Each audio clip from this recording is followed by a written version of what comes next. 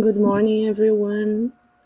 We'll start the sixth edition of our international seminar series from the graduate program in ecology from the Federal University of Rio Grande do Sul. I'm really happy to be hosting this talk today with Adriane Esquivel-Muelbert, previous student from our program, a colleague, previous colleague from our program here, and now she's a lecturer in global forest ecology at the University of Birmingham. She will talk about functional floristic and stand dynamics across Amazon forests. And please feel free to ask questions in our YouTube chat, and we'll have a question Q&A session after her talk. Welcome, Adriane. Really happy to have you here. Thank you, Fernanda. I can share my screen. Yes, I will share here. And I will leave to the backstage and call me if you need me. Okay, thanks. Thanks, everyone. Thanks, Fernanda, for the invitation. And thanks, everyone, for being here.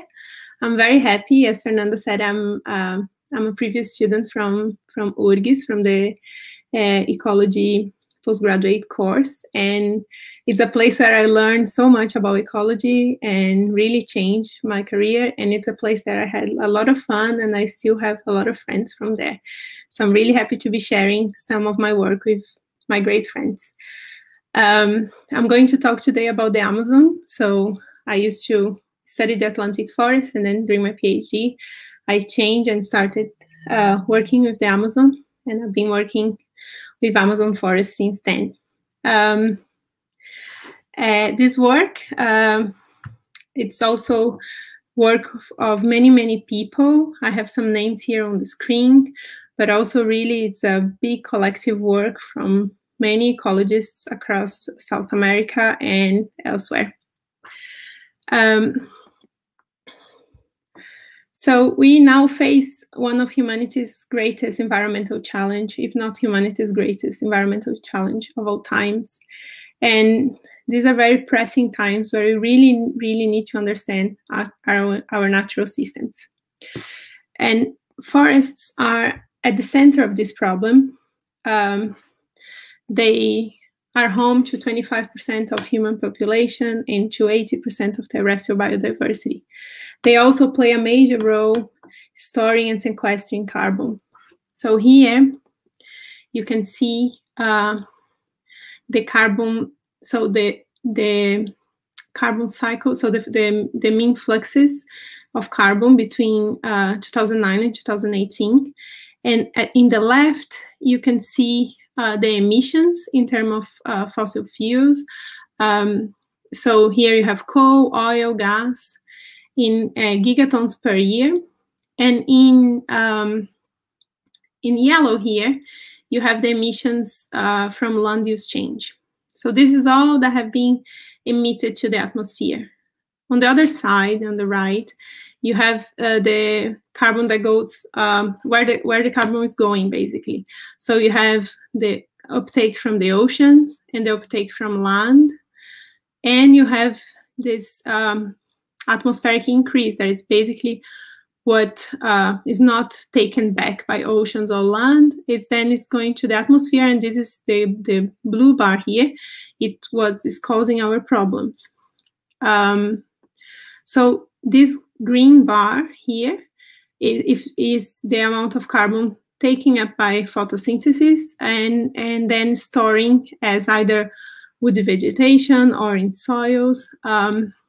So we have 3.2 gigatons per year, and 2.4 of these, around 2.4 of these, are taken up by forests.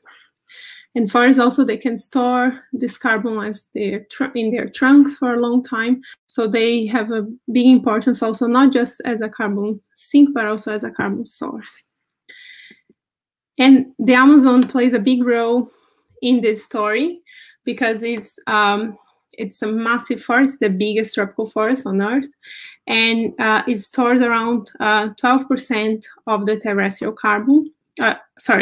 It's responsible for 12% of that terrestrial carbon sink that I showed you before, and it stores around 150 and 200 petagrams of carbon. So in understanding the Amazon, it's an important piece in understanding the whole carbon dynamics. And we know these numbers, we know the amount of carbon sink that the Amazon can, the role of the Amazon as a carbon sink from several techniques. And one of these techniques, one of these metrics, one of these ways of understanding the carbon dynamics is through forest inventory plots. So this basically is measuring forest, measuring trees over time, so following the life and death of trees in a set area, and then doing that multiple times and across, so if possible to actually get a sense of an understanding of Amazon carbon dynamics, do that across several places. So over time we build a picture of what's happening in terms of forest dynamics, and then we can understand the capacity of that forest to absorb and store carbon. So here you have a photo of taking a diameter. This is not a breast height because here because the tree is so big, you have to use a ladder to climb to a place where the tree is actually a circumference, so the diameter can be measured. And then a very, very important thing for tropical systems, they're very diverse, is to understand the species composition, so we can actually estimate the amount of carbon that each tree stores. So here we have a team in Central Amazon preparing samples so that the species can be identified.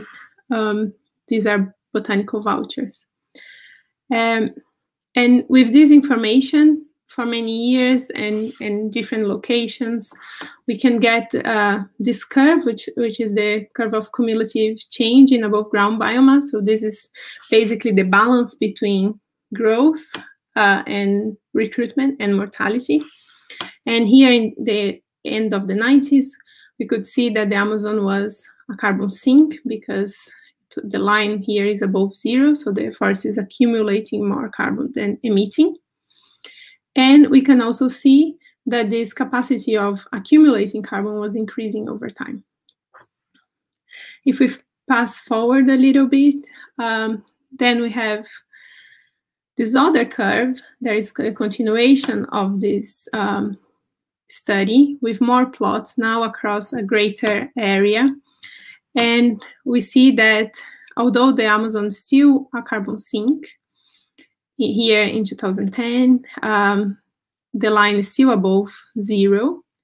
The capacity to absorb carbon is declining over time. So we have a negative slope here. There are different reasons for this to try to explain what's happening in the dynamics of the forest. If this forest was in equilibrium, then you expect that the line, the grain line, will be on top of this zero line here. However, the forest is not in equilibrium, and there are different explanations to this to what's driving this forest being outside of equilibrium. For instance, one of the main explanations for the forest being above zero, so being a carbon sink, is the CO2 fertilization hypothesis. So this is the idea that with greater CO2 concentrations in the atmosphere, the forest could potentially increase the photosynthetic capacity and then store more carbon, so produce more, do more photosynthesis, and then produce synthesize more carbon, and then store more carbon in the trunks, and then become a carbon sink. On the other hand, this line is declining and there's something pushing the line downwards. And this could be also a consequence of CO2 fertilization, because with greater carbon availability, then the system will move faster. So the plants will grow faster and also die younger. So at some point, this capacity to accumulate carbon will be lost, and then it will decline as we are seeing here. So one of the hypotheses that now the Amazon is kind of adjusting to this extra CO2. And another hypothesis, it's the effect of droughts. So here we have some valleys in the curve in 2005 and 2010. And these valleys coincide with the years with greater droughts in the Amazon. So in 2005, we had the biggest year in the last 100 years. And then in 2010, you have a very big drought again, as big as 2005. So these two droughts, they are potentially responsible for a decline in the carbon, then net biomass change, which means that you have more trees dying during those droughts, and then the capacity to accumulate carbon during that year, it's lower. But I was interested in not only understanding the carbon dynamics, but trying to understand what's behind, so what's causing it, and also to understand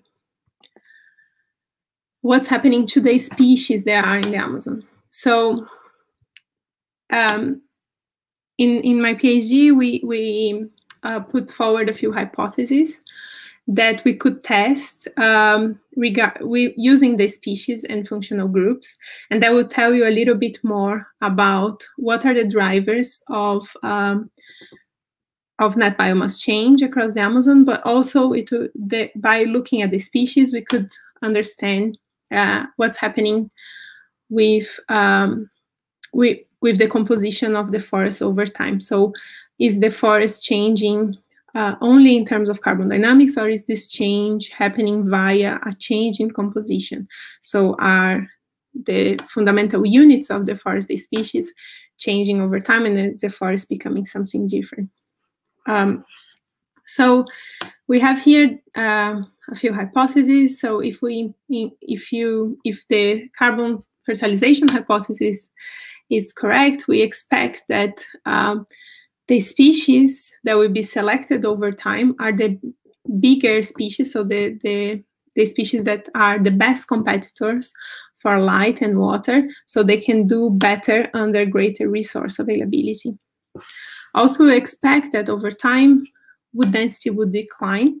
So you have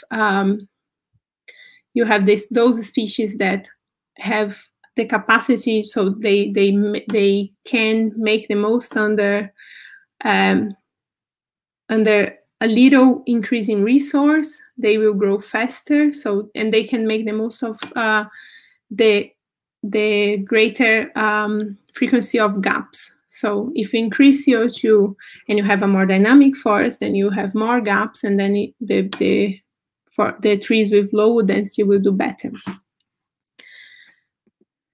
From the drought side, we expect actually that you have a community with lower size. So over time, you tend to filter for the smaller trees, because big trees, they are more likely to suffer from hydraulic failure. And you expect species that have higher drought tolerance.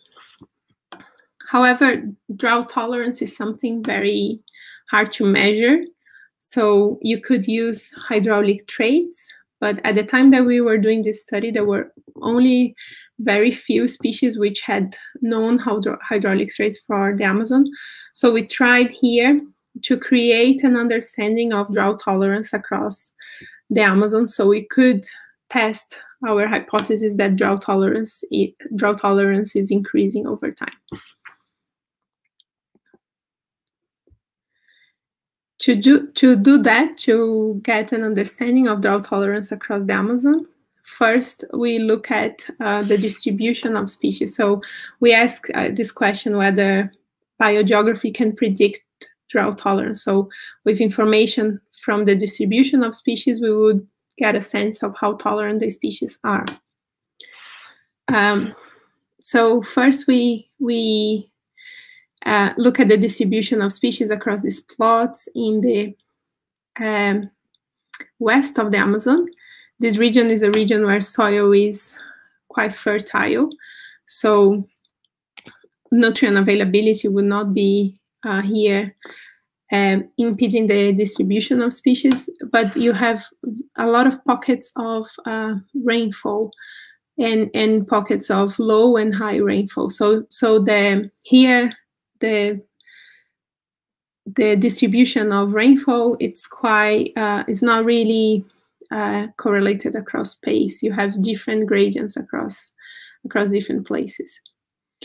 And so we look at the distribution here, and we generated an index, which is basically the center of gravity of the distribution of the species across a gradient of water deficit, which is an important variable that we use to understand the length and the frequency of the dry season, so the length and the intensity of the dry season. So we use this variable that's called MCWD, which is cumulative water deficit.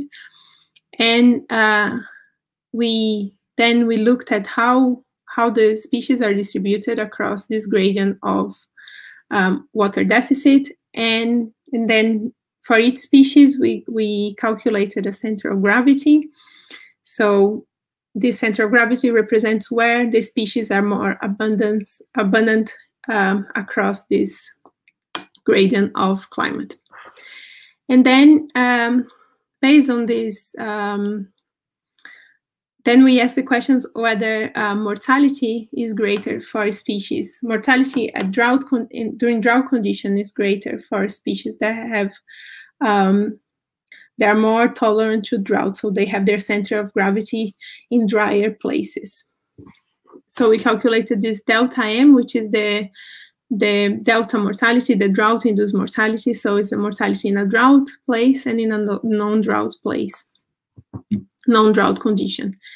And for that, to calculate this drought-induced mortality, we use a few true-false exclusion experiments, so the one in Tapajós and Cachoeira, in which they actually kind of cover the forest, cover the soil, and don't allow rain for a few years. And we look at mortality in the control and in the experiment plot here. We also look at mortality in a drought, in an El Nino drought in 1982 and 1983 in Bajo Colorado Island in Panama, and a few seedling experiments, one in Bolivia and then another in Panama. So in each of the experiments we looked at, we found a positive relationship between drought-induced mortality and water deficit affiliation. So no matter where the experiment was, the species that were more affiliated to dry conditions were also the ones that had lower mortality rate. So drought condition is like minus. The more negative here, the greater the affiliation to dry conditions, and then the lower the mortality rate under a drought experiment.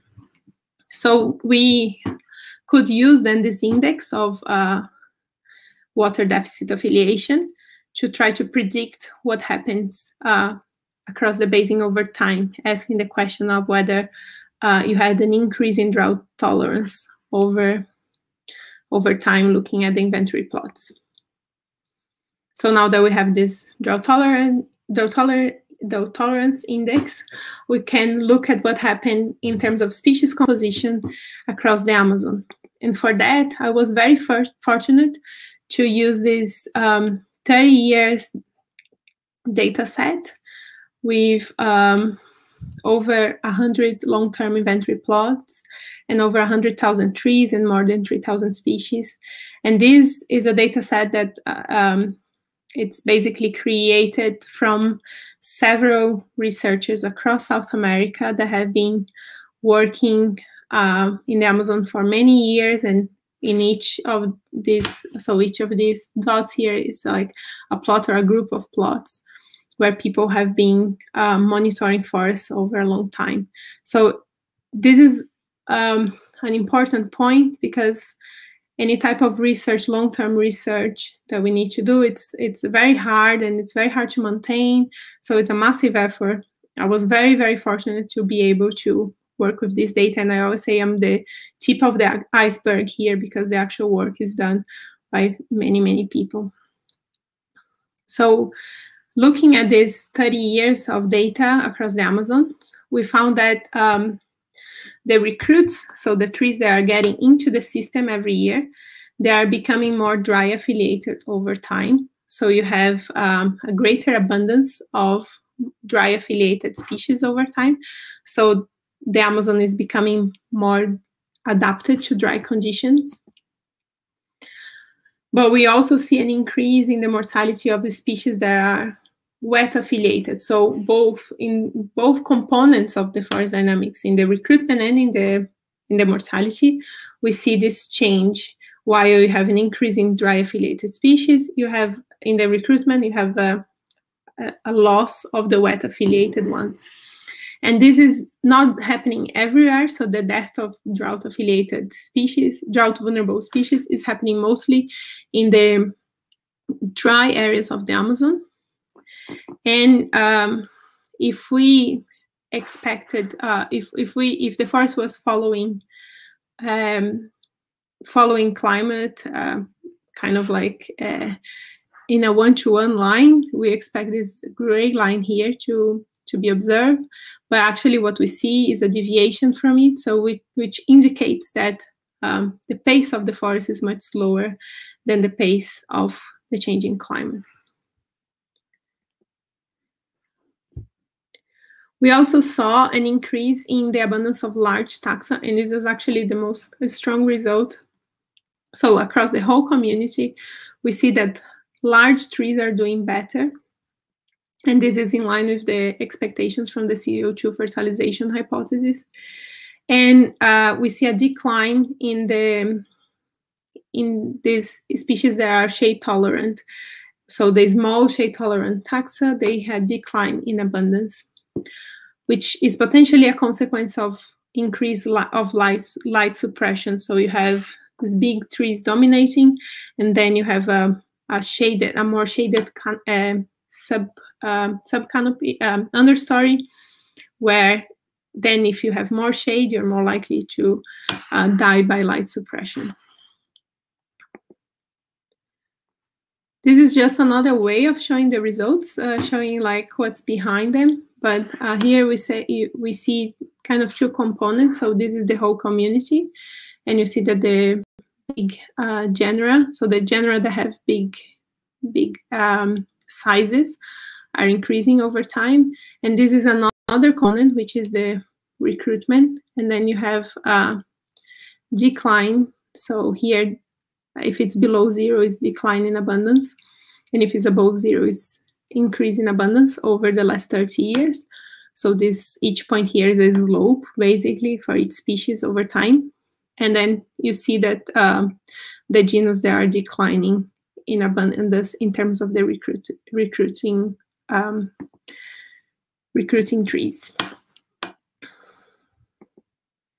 So what we see in terms of changes in species composition of the Amazon is basically that you have an increase in size and then a decline in shade-tolerant taxa, which both are in line with the CO2 fertilization hypothesis. And you also have an increase in the group of pioneer trees. So when we split the species in these different groups, and we see that there is an increase in pioneer species. At the same time, we have some evidence for the importance of droughts driving the dynamics of this forest. So we see an increase in mortality of drought vulnerable species, but this is not happening everywhere. And you see an increase in dry affiliated recruits. We don't see a decline in size as we expected for drought, which means that because many things are happening at the same time, maybe this declining size caused by drought is being compensated by the increase in CO2. This is a hypothesis that we put forward. So one of the main processes driving these changes is tree mortality, and I have been becoming more and more interested in tree mortality over time. And it's not just driving the changes in composition, but also driving the changes that we see in the carbon dynamics. So this is another, this is the kind of the whole picture from this figure from the paper from Brennan et al., looking at the carbon dynamics across the Amazon. So this is what we see, the net biomass change, the overall kind of the result. But then behind this net biomass change, you have the causes of it. So you see that productivity, which is one side, which is kind of the amount of carbon that goes into the system, is increasing over time, and then it reaches a plateau. And we see the biomass mortality is increasing. There is a significant slope here. So mortality is probably causing that decrease in the capacity of absorbing carbon over time. So mortality plays a big role here in driving the dynamics of the Amazon. And it's a very difficult process to understand because tree mortality is quite stochastic and trees live for a very long time. The Amazon is a very diverse system. So it's very hard to understand the drivers behind tree mortality. Also, we see that this process is not taking place everywhere in the same way. So in the Amazon, tree mortality is increasing. Here in this paper, they overlaid the previous figure on this blue figure here. So in brown, we have the Amazon. So in the Amazon, tree mortality is increasing over time. But for African forests in blue, apparently mortality is quite constant over time. It's not increasing. So different processes are happening differently in different places. And here we look at also so tree mortality is not only important in terms of trends, but is also an important component of forest dynamics in terms of spatial distribution, trying to understand, if you try to understand the distribution of above ground biomass, tree mortality has an important role. So before, like, there were a few studies showing that there is a relationship between tree mortality and productivity. So more productive places have greater mortality rates. But this study from Johnson et al. Showed that, at least for the Amazon, we don't really have this relationship between productivity and mortality. They are quite decoupled, but both are important to explain above ground biomass. So if you want to understand how biomass is distributed across the Amazon, so how carbon in the trees is distributed across the Amazon, we need to understand both processes, the carbon going in terms of productivity and the carbon going out in terms of stem mortality. But the problem is that we don't really know how to model mortality very well. We don't understand mortality very well. And here we can see that, so the top two maps, they show the distribution of mortality based on the inventory plots. So this is above ground biomass losses, and this is stem-based mortality. So basically the proportion of trees per year that die and the rate of biomass loss per year. And you see how the different models, so these are different dynamic vegetation models, they don't really capture very well the distribution, the spatial distribution predicted by the inventory plots. So there are a few problems in understanding the processes behind tree mortality, so we can then model, and then eventually we can predict in the future how mortality varies across space and time.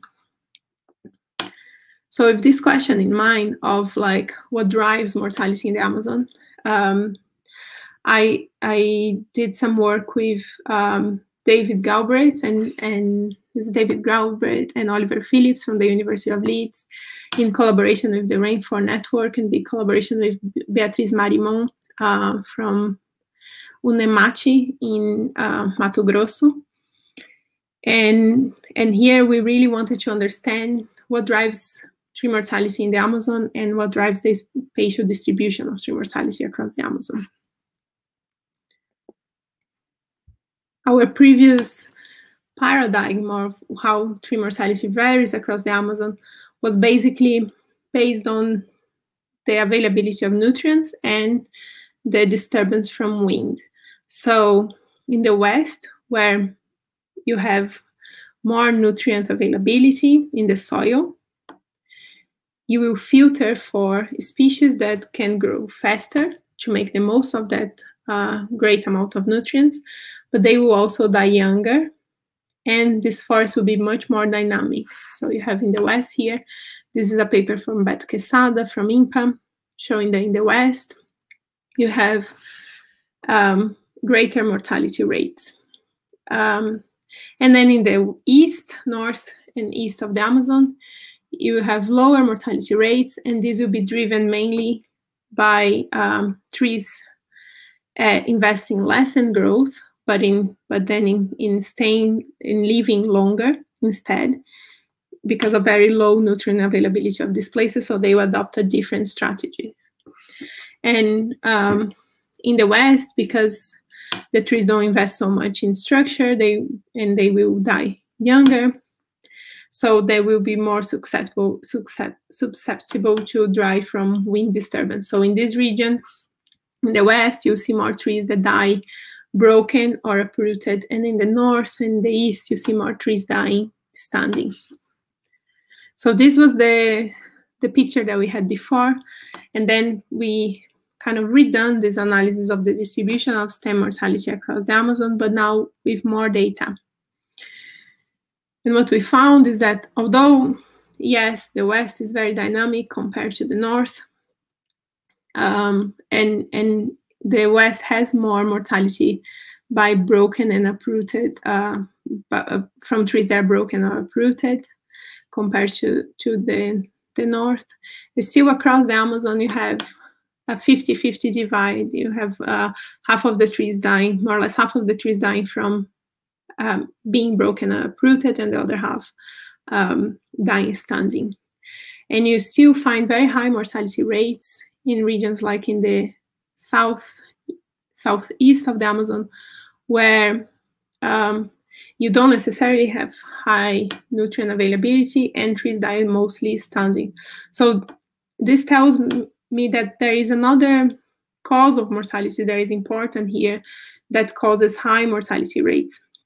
And this is potentially related to water availability, because this region in the south is a very dry region. So then we went to study the risk factors behind tree mortality in these regions. And traditionally, we know that there are two very important risk factors for tree death. One is the size of the tree. So there are several studies showing that there's this U-shape between stem diameter and mortality. So you have high mortality for very small stems, and then high mortality for very big stems. And also there is this relationship between growth and the probability of death. So trees that grow very fast, they tend to have higher. The trees that grow slow tend to have higher mortality probability, because growth is an indication of loss of vitality. So when the tree is growing less than it's expected to grow, then you expect that the tree is showing signs that it's about to die. But what you can see also in these both graphs, you can see there's different lines doing different things.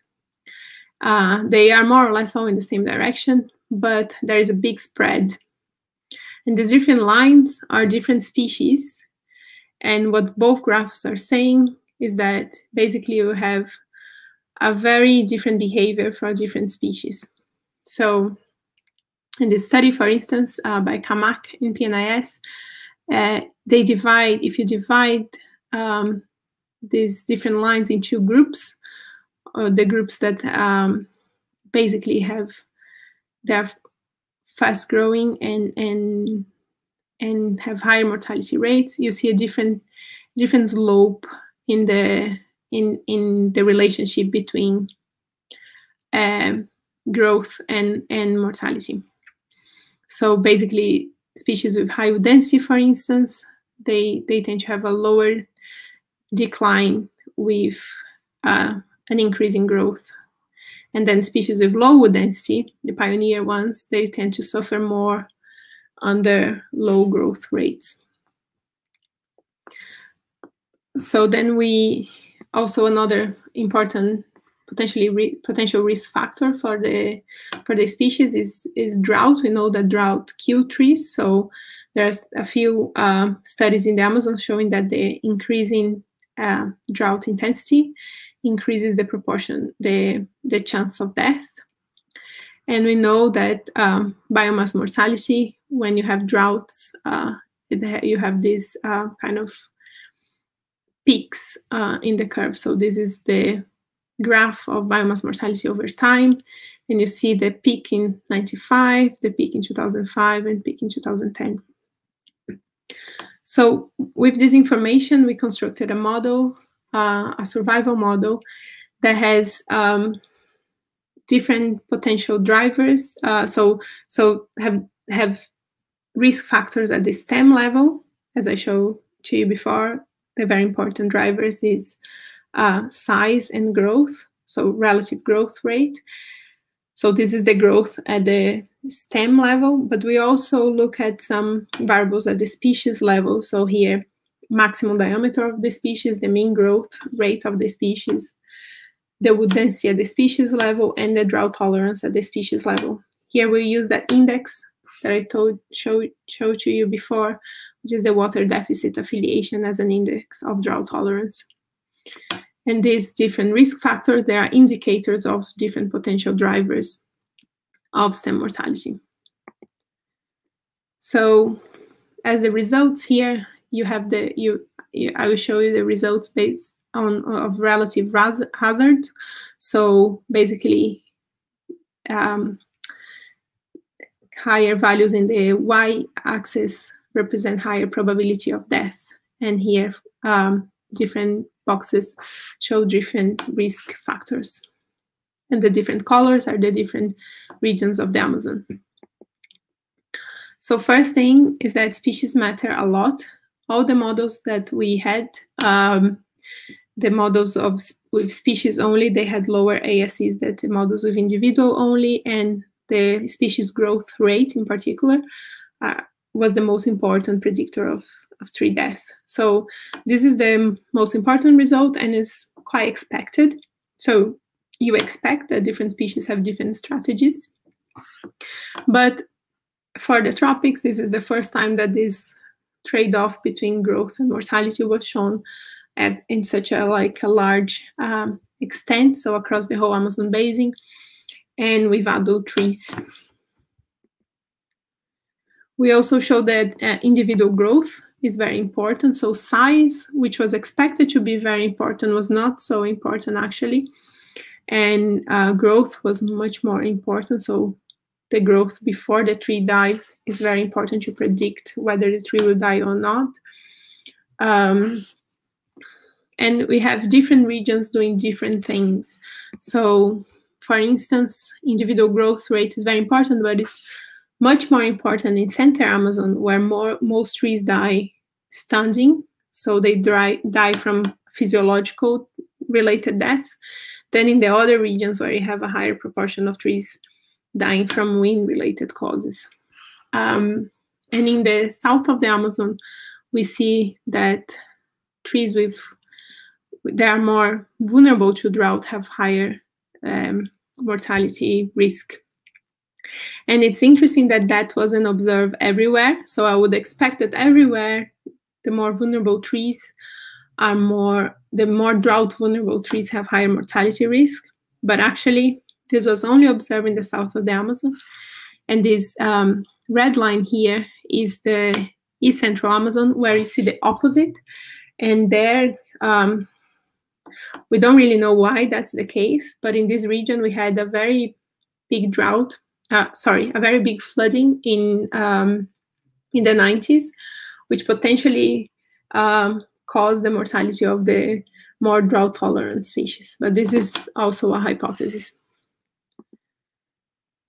So again, we show the importance of drought tolerance driving and selecting species, and here in particular in the south of the Amazon. And this is now, looking at this area to me became particularly important, because this is the area where composition is changing the most. So we have more drought vulnerable species dying, and also the area where you have drought tolerance as a risk factor of mortality. And why is this region so different from the others? As you would expect that a region that is already in a dry area would have higher tolerance than compared to the more wet areas. But actually here, we have seen over time an increase in temperature that is very high, and this is potentially related somehow to deforestation. So this is the most one of the most deforested areas of the Amazon, and recent studies have been showing that where you have higher deforestation, you also have an increase in temperature, a greater increase in temperature than expected. So for instance, here you have the frequency of pixels with and without land cover. So where you have a greater loss in land cover, you have a greater change in temperature. And also if you have greater deforested areas, so here there's the area in kilometer square loss within a big area, then you have greater temperature change. And the green line here is the expected change, but you see that the more deforested the region, the more then temperature tends to change above expectations. So potentially this region, the deforestation within this region is affecting not just the areas that are deforested themselves, but also the intact forests that are adjacent to this forest. So it's changing climate in a way that it's kind of accelerating the global regional climate change. So this often raises the question of whether we are reaching the tipping point. So this region, at least in this region. So you probably have seen in the news this study about from Luciana Gatti and collaborators a few weeks ago. So here, this is a massive study where they fly in the planes across the Amazon to get the atmospheric profile. And I won't explain in detail, but what's very interesting here is that they can get the fluxes in carbon. So here you have the order of the signs here, the opposite way as I showed previously in these trajectories of carbon fluxes in the Amazon. So here carbon sources are positive and carbon sinks are negative. But they have the sources of carbon that are from fires to the atmosphere, so in red, and the sources of carbon from vegetation, or the dynamics of carbon from vegetation, which is, let's say, fire-free carbon. And you can see that every region, the fire-free carbon, the green one, is negative, which means that in every region you have the forest that is standing there absorbing more carbon than emitting, apart from this southern region, which coincides to our southern region, where drought-driven mortality has increased over time. And to me, like, it's very interesting to see this, because it means that a completely different source of data is showing things quite similar to what we are seeing. So the processes that is going on here, of course, this is different from what's going on in other regions. Of course, that the net biomass exchange, which is this green bar, can be caused by several things and not just by tree mortality and tree growth. Here we're talking about soil respiration. You have also the fluxes from areas that are not forests. But it's interesting to see that it's different here, and I wonder whether tree mortality has a big role. So it will be interesting to try to understand the causes of this fire-free emissions, and I expect that you have a greater increase in mortality in this region compared to other regions. So this is something that we are working on now, trying to understand what's driving this. Well, trying to understand how tree mortality changes over time across the basin. So what's the spatial distribution of changes in tree mortality, and whether then we can potentially relate to this positive net biomass change in the southern region observed by Luciana Gatti and colleagues. So before I finish, I would like to highlight a few new challenges, so a few things that we don't know and people have been now starting to look into.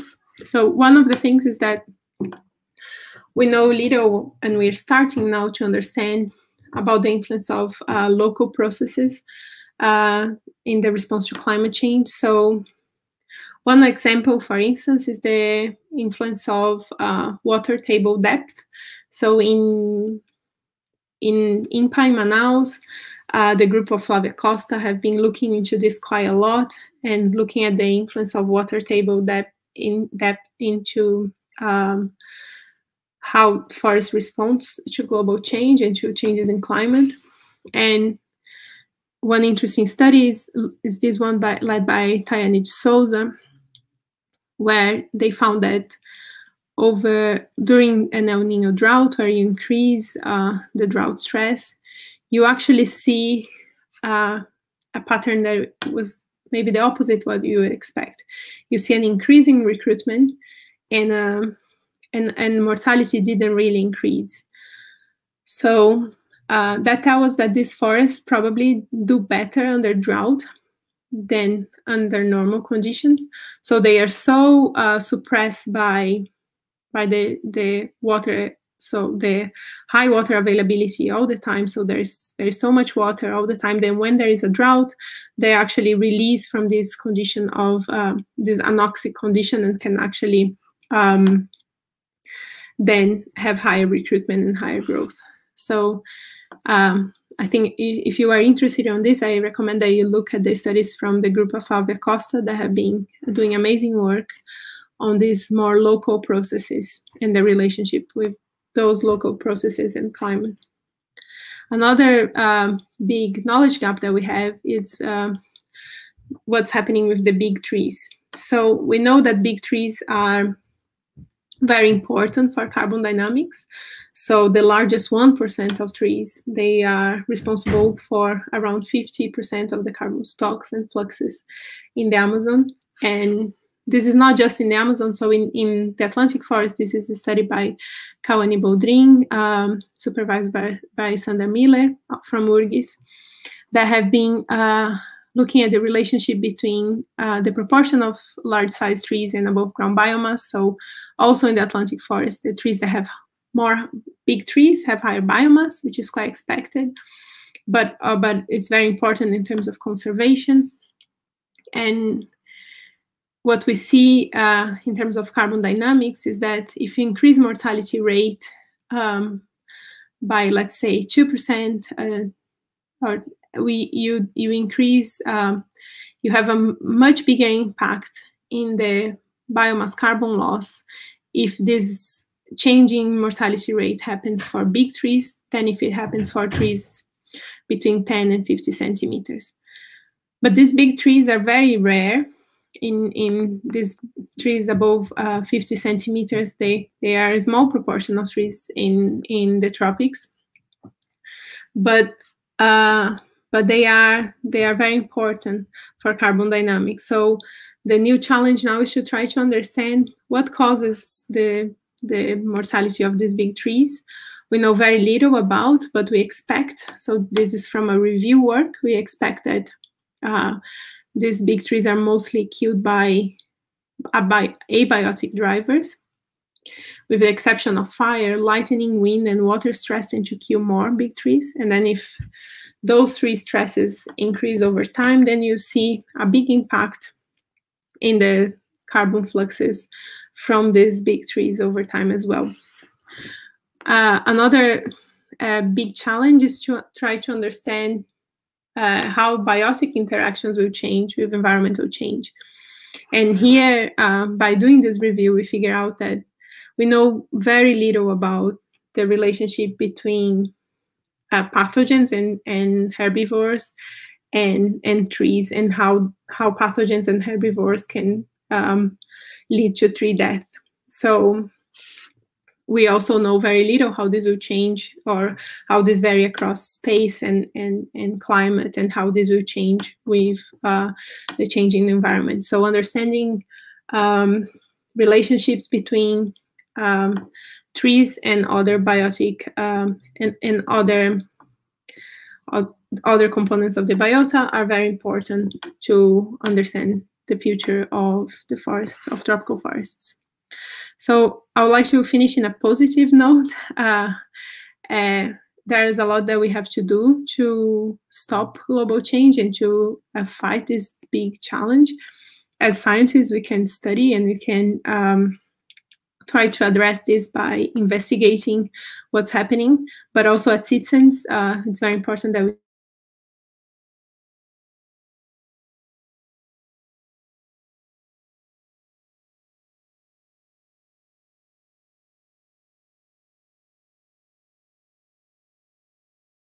if you think, you can see the half glass empty and see this is very negative because we've been emitting a lot since then. But also this shows that we change our behavior in a way that actually made us emit so much more in such a short amount of time. And I think if we manage to change our behavior then, we can change our behavior now and reduce emissions drastic. So if you're interested about Amazon and global change, and also other aspects about Amazonian forest that I didn't mention here, maybe more political side or more human social sciences side, you should check the science panel for the Amazon, which is now open for public consultation. So it would be great to have the inputs from scientists across Brazil and across the world on our work on the science panel for the Amazon. So check the link, and several chapters are open for contribution now. So thanks everyone, obrigada for listening to me. And again, this is not just my work, this is the work of many, many people. And I look forward to hearing your questions. Thanks.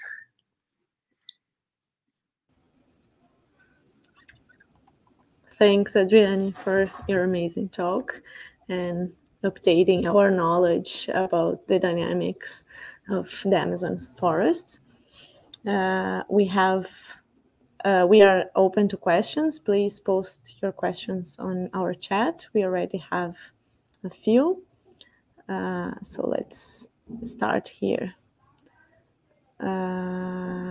So Jefferson Bugoni start thanking you for your great talk and asking to what extent your findings on the effects of drought on tree mortality can be extrapolated to other tropical forests. That's a good question and tricky question. So I think the processes are similar everywhere. So the processes could be similar everywhere. So let's say you have an increasing drought, or you have a certain MCWG, and that changes, then you could potentially kill trees so in theory it could be the same everywhere, but in practice it's different. So we know that in Africa, for instance, African forests, things are very different than in the Amazon, potentially because trees there are more used to drought, but also because then you don't have a drought that is as hot as in the Amazon. So in Africa, the El Nino drought, for instance, so there is a very good paper from Amy Bennett in PNAS looking at the El Nino drought in Africa. Basically, what she says is that the impacts are not as much as we predict based on our Amazonian studies. So probably because droughts there are not as hot as the droughts that we see in the neotropics. And if you go to other forests, like the Atlantic forest, for instance, you don't necessarily have, at least in the coast, you don't necessarily have such a strong dry season in some areas. So then drought might not reach like the limits of the forest. What we are finding overall is that drought mortality is bad in tropical forests, but it's especially bad in very dry areas. So especially bad in the south of the Amazon, especially bad in some regions in the dry forests of Costa Rica. So it's not happening everywhere. And I think that's a good news. Like there is some level of tolerance, and it's quite maybe a strong level of tolerance for trees. But the problem is that there is a limit, in beyond that limit, trees tend to suffer quite a lot, and drought tend to increase quite strongly. So that's what we saw in El Nino in Costa Rica. That's what we saw that's what being seen in the south of the Amazon. So I see some people from the south of the Amazon here in the chat, Paulo, Simone, and they being seeing that in their plots. Thank you. We have a related question, but not to other tropical forests, but related to the Amazon wetlands. So Tiago wants to hear how much do you expect your findings to extend to flood-tolerant trees in the wetlands? And then he adds that he's talking about the Amazon wetlands. Okay, yeah. Good question, Tiago. I don't know. I think this is something that we have to look into. And that's what Flavia somehow in Flavia Costa's group have been trying to do in INPA, looking at so it's not flooded forests. These are basically forests in shallow water conditions, shallow water table conditions. But I think we still don't know much about wetlands at all. And I'm not aware really of how much they would be affected by drought. I would guess that maybe quite a lot from some, well, I don't know. I think that's a good question, and I think we have to study wetlands, and probably you know more, Thiago. Yeah, that's my answer basically. Thank you. So Juliana Cordeiro also has a question. She thanks you for the great talk, and she asks have you looked at whether there's a phylogenetic signal in tree mortality, whether certain clades are more vulnerable to drought, for example? Yeah, okay, that's also a good question. And so this is something that we have been looking into, but still we haven't done like really like a proper analysis. But we know that a few clades, like more early clades, like Magnoligi, for instance, they have they don't have species that are tolerant to drought. So potentially drought tolerant evolve a bit later. But we didn't look in particular in the drought tolerance of like in the phylogeny, but But yeah, this is a good point. And I think there is some work from the group of Kyle Dexter in Edinburgh looking into that, but not necessarily in the Amazon, I don't think. So, or maybe in the Amazon, yes, but we haven't looked into that. And I think that it's likely that there is a case that's the case, but we haven't looked into that. Thanks, Adriane. We are still open for questions, so if anyone has other questions, please post it in the chat. I have one. I really like the talk, but I'm curious about your opinion on next questions to be answered. So what would be the things, like the priority issues that should be explored in dynamics of the Amazon forests? So I think local processes are very important, as I mentioned, and understanding what happened in other forests outside. So these are basically terra firme forests, and I think it would be interesting to look in other types of forests. So like Thiago mentioned, the wetland forest, and also the white sand forest, and understanding these processes in other types of forests. I think this is one important frontier.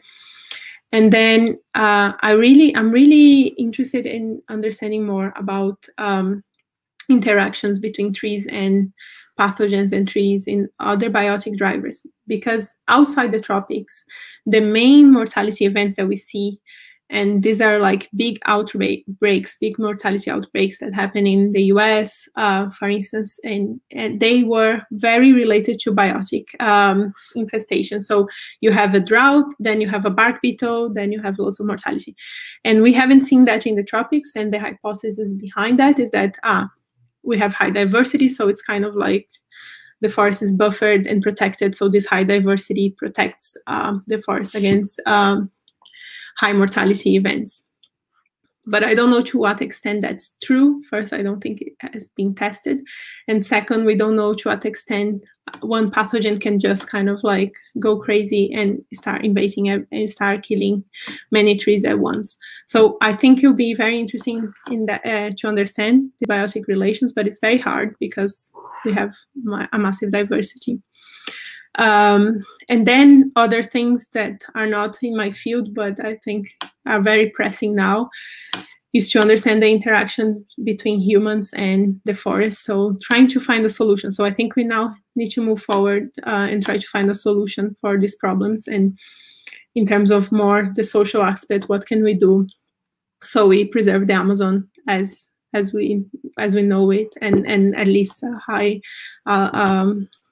large extent of forest as we know we need for our carbon dynamics and for many other reasons. So it's not just carbon, but diversities, for social aspects, for everything. But I think there are many people doing amazing work on that front, but I think that front is definitely a priority.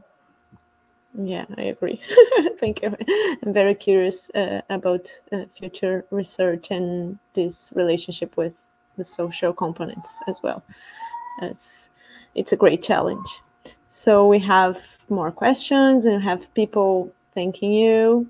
I will highlight Kawani here, thanking you for the collaboration.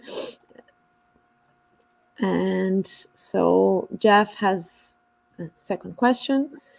He says that you showed that in some areas tree death is related to wind. Are climatic extreme events like storms of concern as well?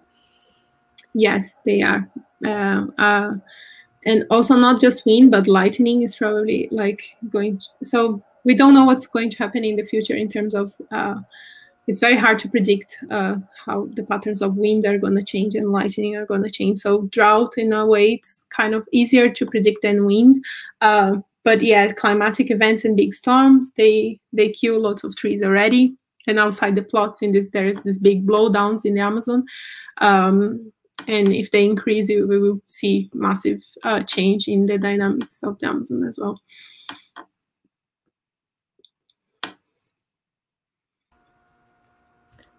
Thanks, Adriane.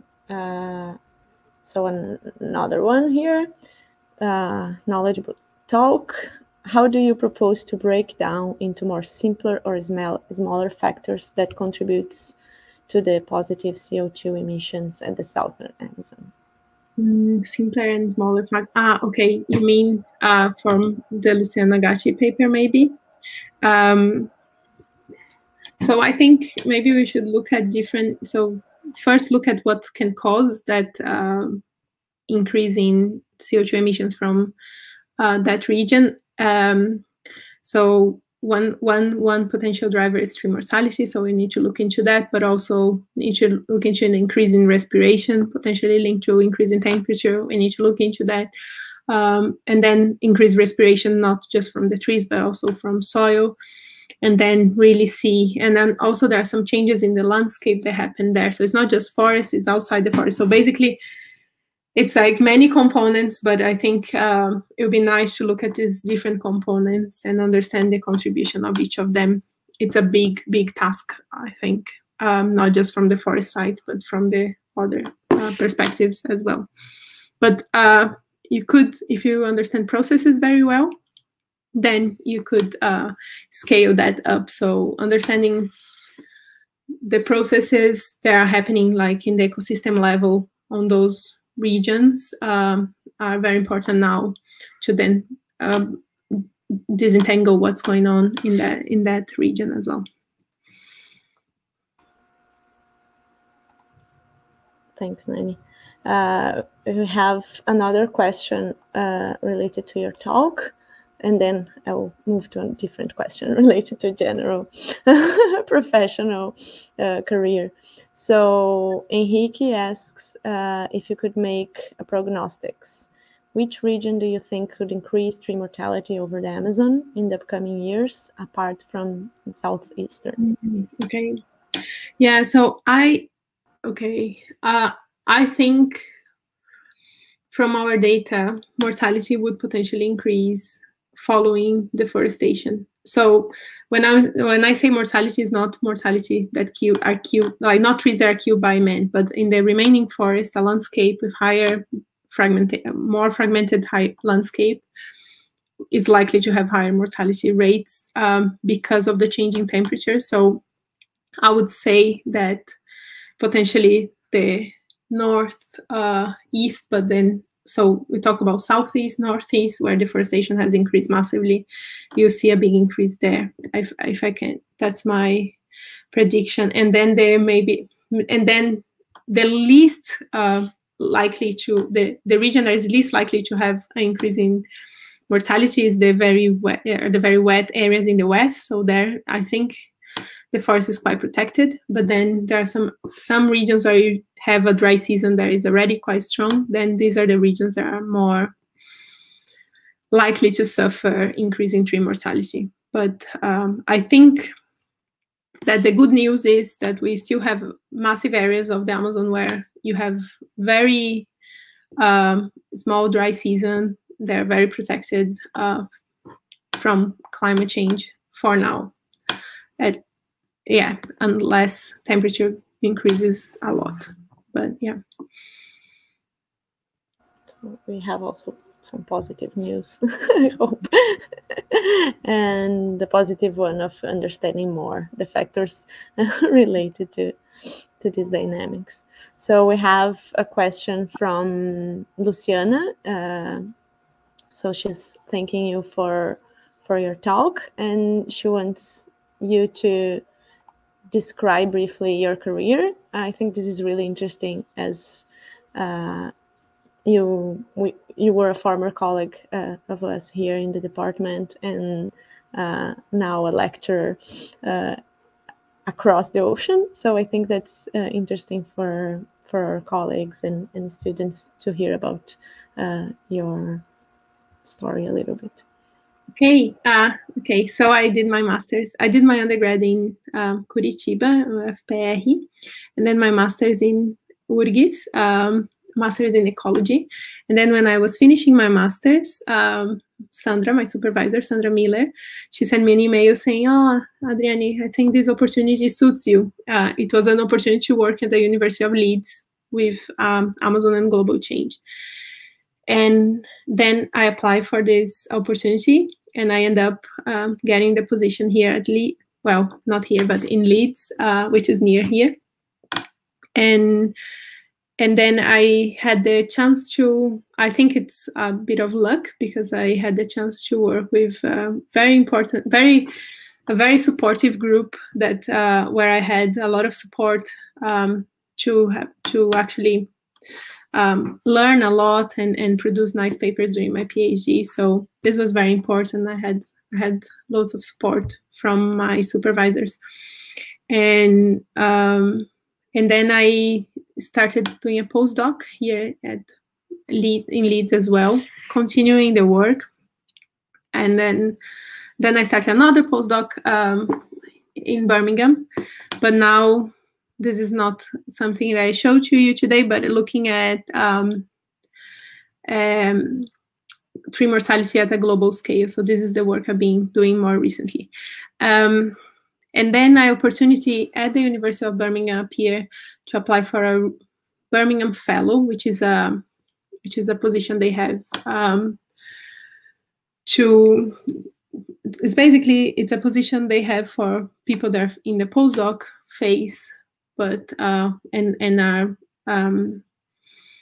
are quite research focused, to then kind of continue doing research, but then having a permanent position. So I applied for that, but because of COVID, they cut the funding and stuff. I didn't get it, but then because I had applied, then I was invited to apply for another position, and then I got the position as a lecturer here.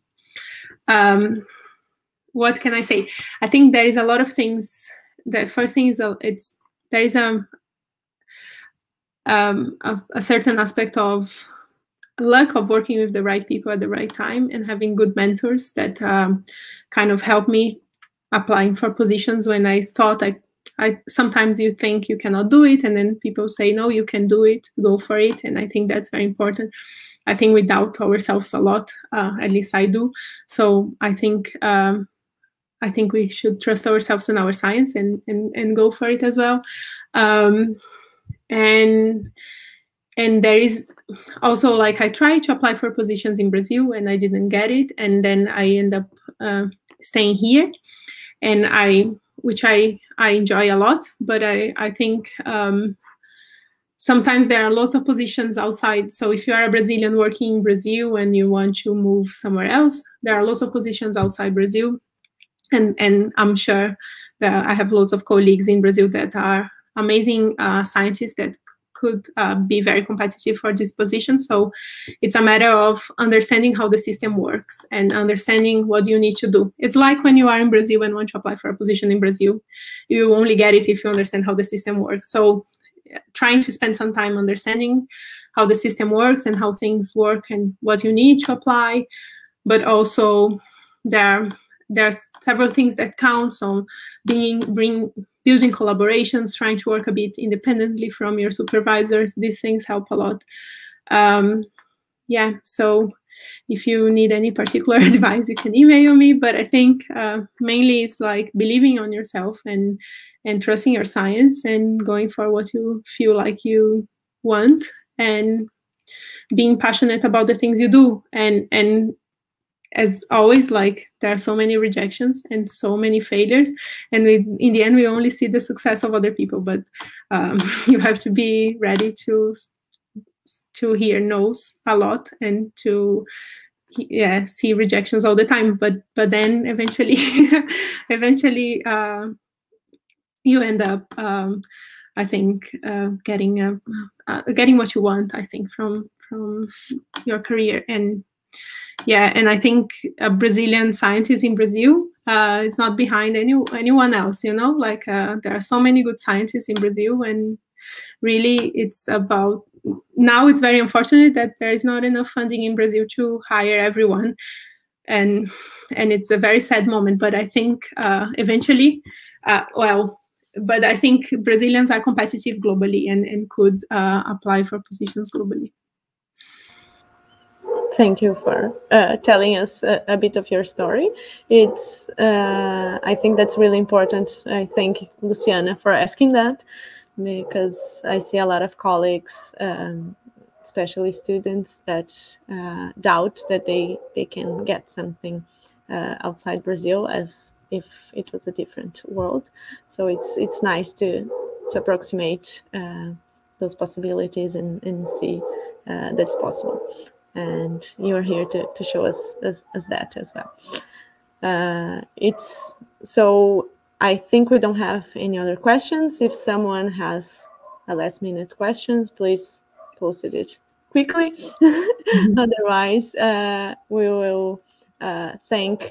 So we have a lot of people thanking you, Nani, for your talk. It was great having you here today.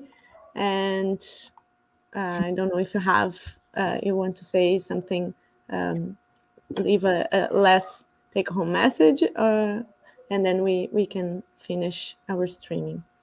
I just want to thank you and thank everyone for joining the talk. It's a bit weird because you don't see anyone, but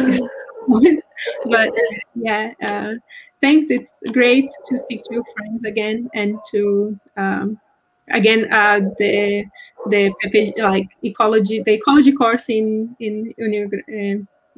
Porto Alegre really shaped my career as well. So I think I'm very grateful for everyone there. So it's great to be back a little bit. Yeah, too bad it's not in person, but that's the moments that we have now. So we miss you here. Okay, so thank you everyone for watching. In a month we'll have another talk of our series, and please keep an eye on our media, where we'll share and advertise it soon. See you all in a month.